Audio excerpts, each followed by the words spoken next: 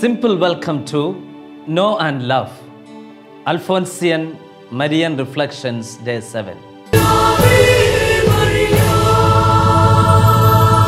Recently, I read about two friends, Leya Oommen from Kerala and Ellen Brisley from Canada, to come up with an app titled A.I.D in Disaster, A.I.D. The problem of the flood caused them to find this app. It is an app that connects the victims, emergency response organizations, donors, and governments during a disaster.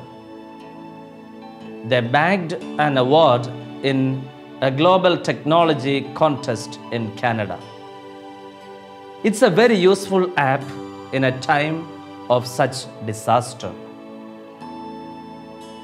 As this application is useful, there we have yet another person who is an aid in disaster. She is Mother Mary. We reflect about the obedience and patience of Mother Mary today. Behold, the handmaid of the Lord was a reply to Angel Gabriel in response to the God's design for Mother Mary. Mary was obedient to God totally and in every aspect of her life. Saint Iranaeus says that by her obedience, the Divine Mother repaid the evil done by Eve's disobedience. Eve, through her disobedience, brought death to humanity, but Mary, through her obedience, brought about salvation. Since Mary was free from original sin, she found no obstacle in obeying God. The greatest sign of obedience was to obey the divine will when she accepted the death of her Son on a cross. When we speak about patience, it is a virtue that is not so easy to practice. The whole life of Mother Mary was an exercise of patience. Compassion alone for the Redeemer's sufferings sufficed to make her a martyr of patience.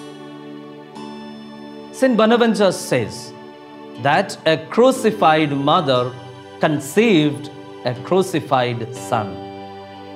So, if we want to be the children of Mary, we must imitate her patience. It is patience that makes saints and martyrs. It is said, we can be martyrs without the executioner's sword if we only preserve patience. Mary lived a life of obedience and patience. These virtues added value to her holiness. 3 simple ways that we can practice obedience and patience are: first, consider others greater than ourselves. Second, decide for yourself to be obedient. And the third, love and practice silence. Let us pray.